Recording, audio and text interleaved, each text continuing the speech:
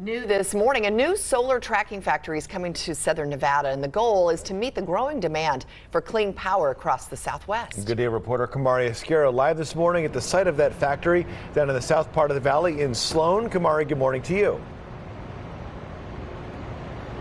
John, Sherry, good morning. This is the second factory that's here in Nevada. Now, here to talk to us all about how it's going to benefit our community is Alan Hazley. He's the CEO of Unimax. Alan, first of all, why this location, and how do you expect this to better serve the southern Nevada community?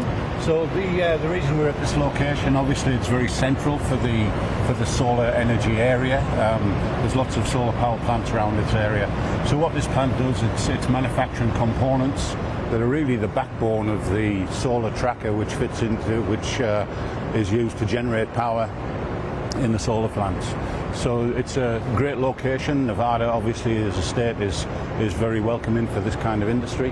The plant is here largely. The investment is one that's triggered by the Inflation Reduction Act.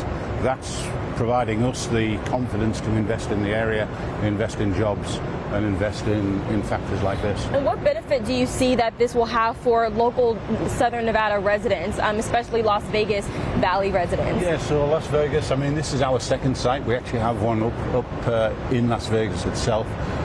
So this will bring jobs, basically. This will bring everything from production, from plant management, so senior management positions, through all the staff positions, to the folks that will actually make the product out here on the factory floor. So good paying jobs, good quality of life, more for the community in manufacturing industry. Alan, thank you so much for joining us. We will have more on the new solar tracking factory here in the South Valley. Stay with us. We'll have more coming up. John, back to you.